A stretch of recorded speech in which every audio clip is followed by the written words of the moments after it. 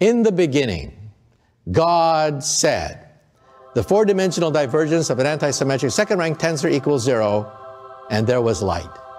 Ladies and gentlemen, this is the equation for light.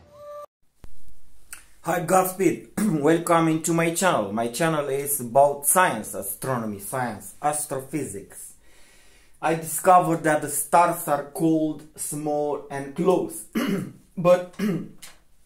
So this is why I started the channel. I have a passion composing music, but beside this I compose music for good space programs, missions. But in this channel, in this video, I want to take on Michio Kaku. Michio Kaku has a more dangerous idea than you are believing. So he says that by cataloging the civilizations, that it's well known that and well accepted that the extraterrestrial exist or some rational minds, so then you catalog them, or maybe like in advance our civilization by the energy, he says, by the energy. We physicists have actually tried to describe civilization thousands, millions of years ahead of us, and we categorize them by energy. A type 1 civilization is a civilization that controls planetary power. They control the weather, earthquakes, volcanoes, they can modify them. Anything earthbound, they have the energy to control. That's type 1. Type 2 civilization controls the energy of the sun directly. They harness the solar flares. They energize the entire solar system because they control the sun. That's type 2. But first of all, let me correct something. Let me correct something what he says. He says energy, and everybody says energy, energy. They are believing that energy is everything. But there's matter that is not energy. You cannot pull out energy from this. You cannot. So, but they are doing a mistake. This was energy. This was energy. But if he sees this video to understand that I am not joking, okay, they do not have control on their vocabulary. Even though I speak like Romanian, it's not my English, my native language, but they do not have control on their vocabulary. So they say, but they forget that this is kinetic energy. Energy was kinetic, and electricity, it is different. This is electricity. This is electricity. And all of them says energy, say energy, energy, energy. I'm telling you, energy is kinetic energy. It's a concept that you make movement like this. This is a kinetic movement. This rock has a kinetic and potential energy of movement energy. It was defined like this from Greeks. When the energy was defined like this, they didn't knew electricity even. You understand what all is the concept of energy. So electricity and energy, and this is the first mistake. Everybody believes that it's energy, energy. So by defining, he says I defined a civilization by controlling energy. And I'm telling you what kind of energy. Kinetic energy of movement, or rest potential energy of movement due to mass. So electricity is something else. But this is not Michio Kaku mistake. Everybody forget that they were philosophers like Leibniz, and they did another second way of movement, like force. Force is a philosophical concept, mass times acceleration, and identical kinetic energy. But what I want to tell you in this video, I don't have anything against Michio Kaku, and I hope that he will hear this even, because what I have to say, it is for the interest of all humanity. So he says controlling the energy, okay, and he defines the civilization level 1, 2, controlling the energy, you see, the potential energy or electric energy of the sun. or a planet, and then a galaxy. And this is where it is more dangerous than you are believing. Type 3 is galactic. They roam the galactic space lanes. They've colonized the entire galaxy. Black holes, stars, supernovas, they roam the entire galaxy. Now, on this scale of energy, what are we? Are we type 1 that control the weather, volcanoes, earthquakes? Are we type 2 that control solar flares and the energy of the entire sun? Are we type 3 that roam the galactic space lanes? No, we're type 0. I started with the equation, he says equation of light.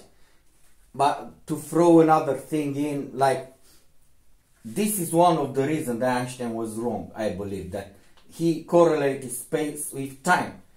You must treat them separate. But maybe some other time. But what I want to tell you right now, gravity, if he is hearing me, okay, gravity is not attraction. Force equal mass times acceleration. You put G, big G, and small g. So gravity is not attraction. So if not through attraction the galaxy were formed, how they were formed, I'm telling you in short, okay, how they were formed, galaxies.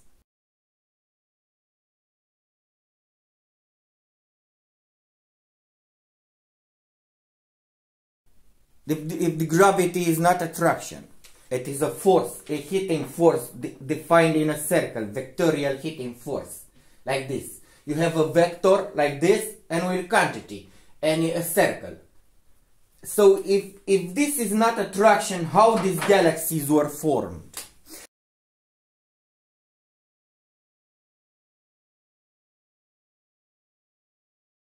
And if this is not attraction, because it says like a galactic civilization, and if this is not attraction, how the galaxy were formed? You understand? And this is, if this is not attraction, why they are one near another, these galaxies? They invented colliding of galaxies, and by interpreting wrong the physics, they say that the force of attraction stops them, but the gravity is not attraction, it's rotating vector in a circular field. So this could not produce that galaxy, and they said that the Big Bang throw the galaxy off, and the power of gravity stops them and then put the brakes, and they came together like this picture, and they are colliding.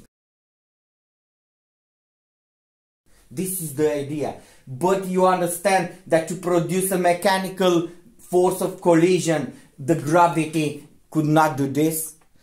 You could explain this through a mechanical movement with force and mass movement, like Newton movement, force and mass movement. But you cannot say that this is attraction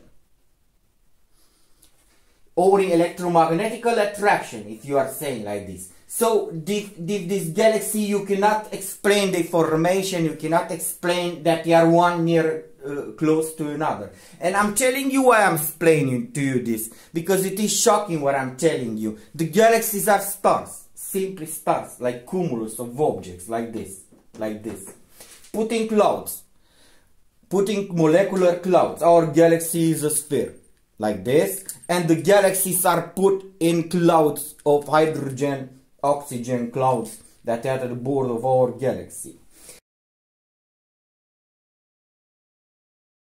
So why it's more dangerous than you are believing? I'm coming to the idea, but you must follow the entire reasoning, okay? Because our galaxy was produced, so if you are understanding, our galaxy is not produced through gravity. This is the whole idea that these rocks are not coagulating through gravity, if you understand. I took this piece of a concrete piece. This is a chemical bondings. This is nothing has to deal with gravity. If you hear me, maybe you understand that I am logical. You cannot have science without logic. So this they said that the planet was congealed and the stars through gravity. By interpreting in a popular way, gravity is attraction. So if I'm breaking down that the gravity is not attraction, you do not have a model how these galaxies were formed. And the planets. Because the gravity does not do this. Being gravity means a force or rotating force. But I'm getting there, but we must follow my reasoning, okay? So now, how was the correct model of forming our galaxy? And I'm telling you, they say again that gases congealed in the space. Gases congeal even only if they have some atomical partners with some valencies, ionized, positive or negative. So if you have a carbon, hydrogen, 4 hydrogen, you can make, let's say, hydrocarbon, butane, methane, ethane, or something like this, okay? But not through gravity, through the property of atoms. So they say that these cold space are gases, and I'm telling you that gases are only on Earth, on certain pressures and conditions. In space, hydrogen and helium becomes liquid in liquid state, and oxygen even, they put in the rockets, they fill the rockets with liquid oxygen in certain pressures and at certain temperatures. The gases become liquids. Why I'm telling you this? Now you must understand how big a sphere of gas you can have, but liquefied gas, because in space helium and hydrogen minus 250 degrees Celsius. I'm from Europe, so I'm telling you in Celsius. I'm not filming myself perpendicular, okay? This is the way I like, and I'm not always looking and straight in the camera. And I'm saying like a tea science. I have here a black tea with mint. So if you have a big sphere in space, of liquid hydrogen, it will stay liquid. A sphere, it will gather conforming to the minimal moment of inertia, of energy, of movement, and it will gather together, but not through gravity. So if you put to hydrogen helium, you have a big sphere with helium, a minus cold temperature, minus space temperature.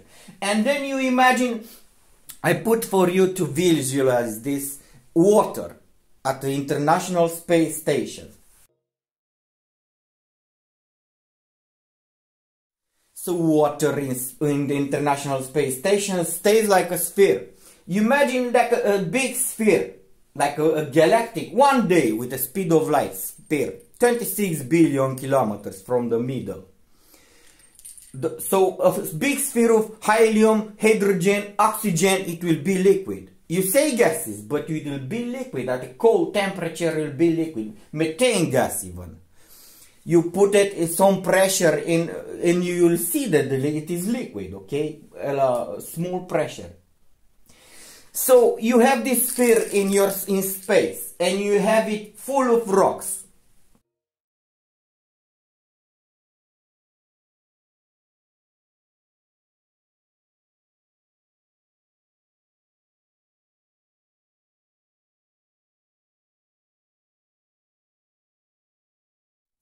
We do not know how, so it is an experimental experiment, okay? You have a big sphere with helium, hydrogen and gases, liquid gases, okay? And inside the sphere there are many congealed things like this, many pieces like this.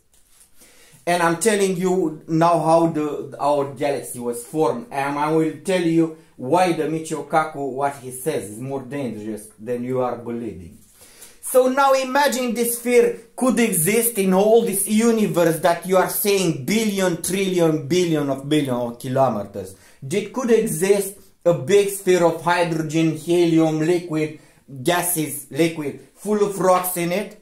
and metals and alloys of different types of alloys. They could be impossibility. So now imagine that these spheres become void in the center.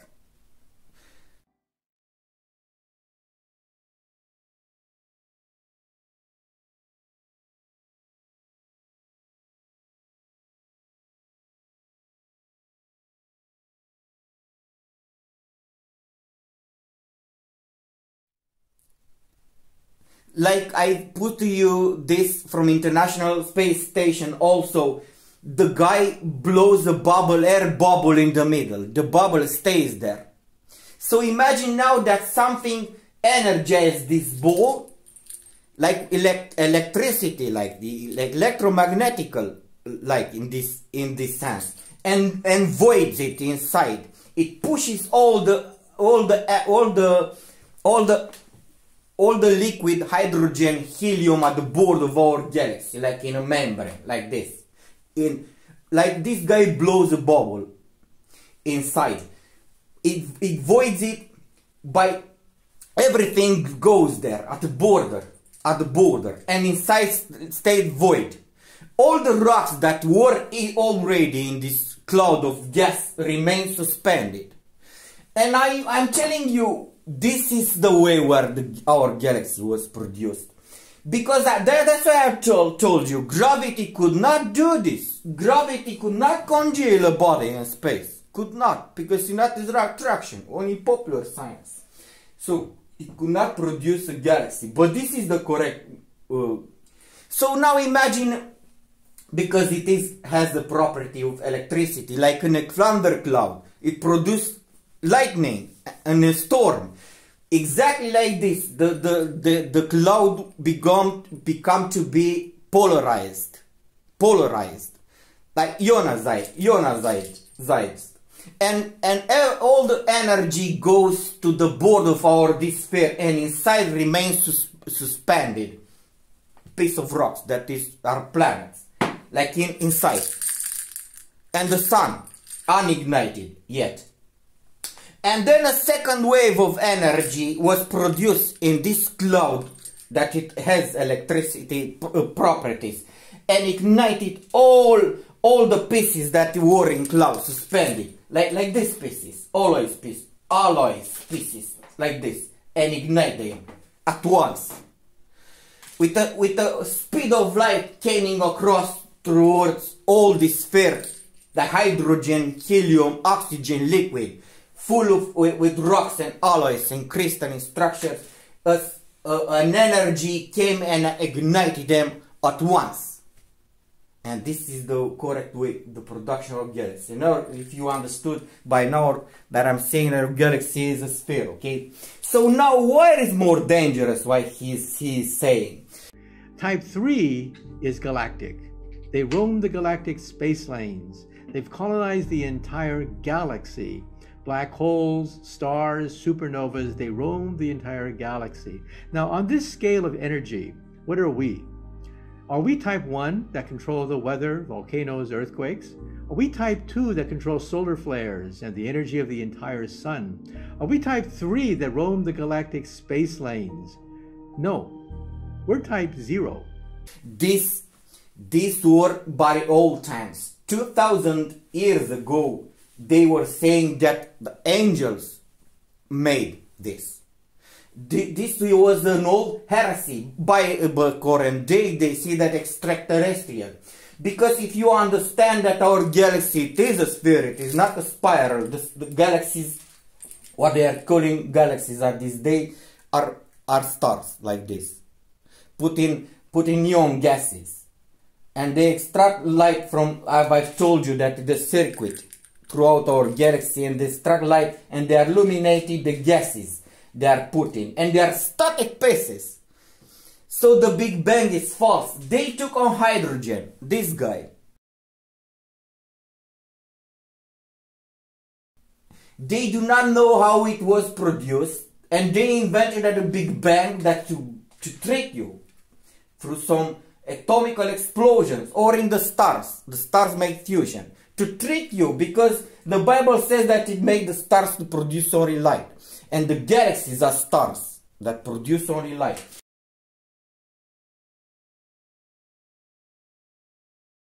They are like exactly like this, and they ignite some noble gases that they are put in.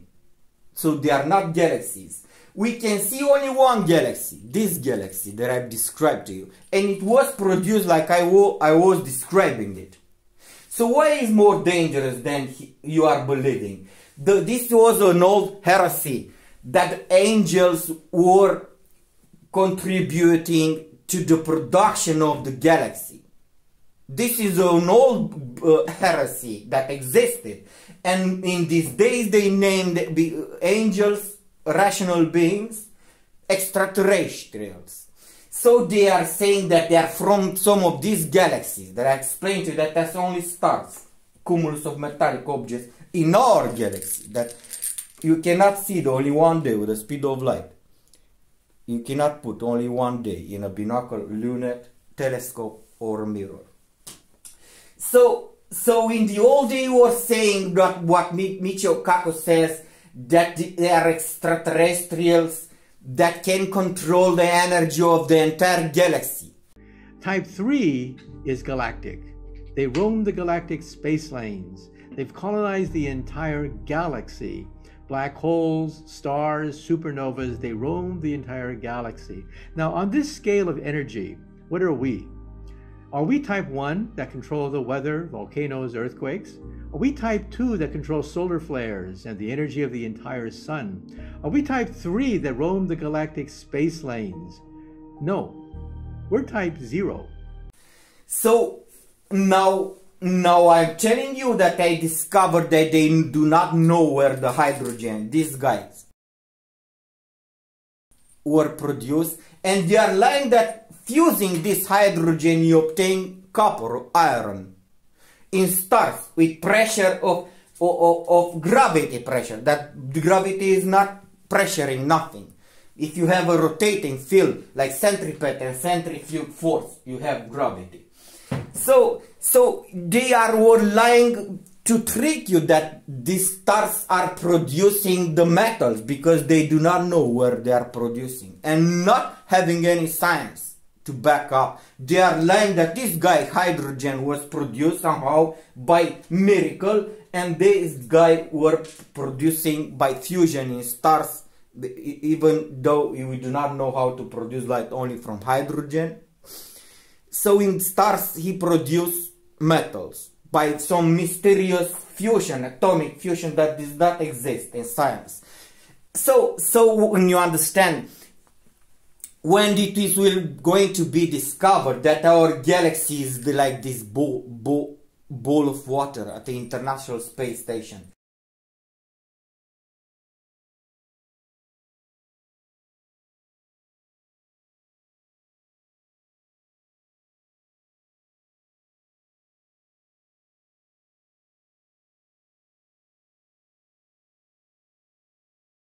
That was full with so many objects, because this is the way the Bible describes it. The Bible does not say how the matter was produced. The Bible says in the beginning God created the heaven and the earth. In the beginning, like at once, like a philosophical principle, in the beginning, at once. And then the second line in the Bible says, and the earth was, it was. And there was a cloud of water, a big, that the Spirit of God was above the cloud of water. And he cut in this water through the middle, like I explained to you, and made our galaxy, and ignited the stars all at once. I'm not saying this for the current day, to understand when they will discover, like a prophecy, when they will discover that we only see our galaxy, and that galaxies are stars, and our galaxy is a sphere, void in its sight. And the clouds, they will take again on this kind of heresies that were said before. This Michio Kaku says, in a modern language, with energy that control the sun, the planet, and energy. So they were saying that they was making this, because I don't know if we can go beyond this sphere, because Because the clouds have 26 billion kilometers thick. Like imagine an ocean thick with 26 billion kilometers a day. Because in the Bible says that it cut in half.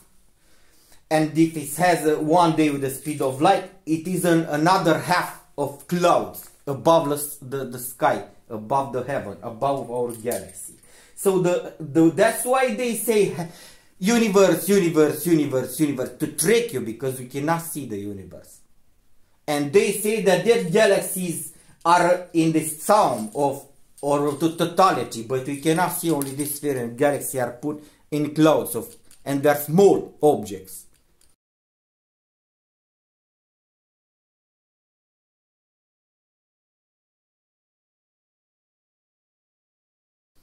Few millions of kilometers only. Small object, full of metallic and with noble gases. And they extract life from the energy that it is from a pole to a pole. So you understand what it is, why it is more dangerous, why I consider to do this like a prophecy. When they will find that this, because we cannot go beyond this with our current technology, and maybe there will be another 100, 200, 300 years, because the distance is big.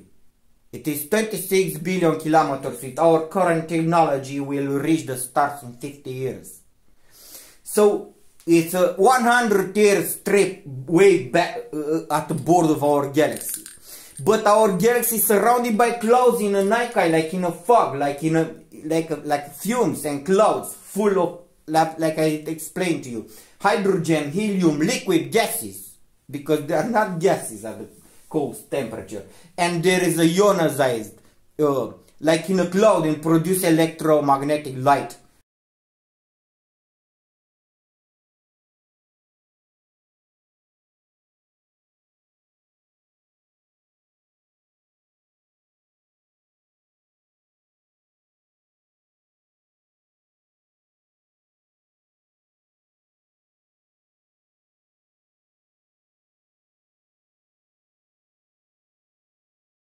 In a thundercloud, lightning, you understand that hydrogen combined with oxygen in some state release big energies. This is how our galaxy is.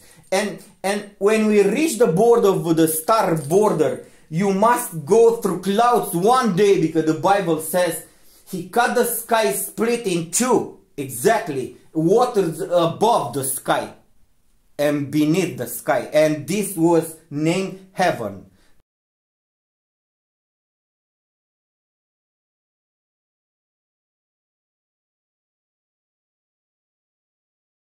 A stronghold, like Rakia in Hebrew. This was named heaven. So above the heaven there's still waters, and we can go there in 50 years, and maybe another 150 years to break through this cloud, like it is an ocean. You imagine with a dimension one day with the speed of light, and we could be lying exactly like Michio Kaku. You understand now the whole logic of this video. They will lie exactly like Michio Kaku, like the old times said this, that the angels or some extraterrestrials did this. Because I'm explaining to you, because this is the way what our galaxy was produced, was a big sphere ball full of hydrogen clouds and oxygen clouds and helium full of rocks already, because the Bible says the earth was inside the cloud, big cloud of water, and the Spirit of God was above the water, and in it produced the light, and in it not the initial light that you are believing, like. So when this will be found, this is the way, and they could trick the entire planet for another 100 years, 150 years, 200 years, 300 years, because we could not break through this ocean, big ocean. And there will be another 100 years, like a prophecy, I'm telling you. They will lie like this. They will lie like this. That's why in the Bible says God did that.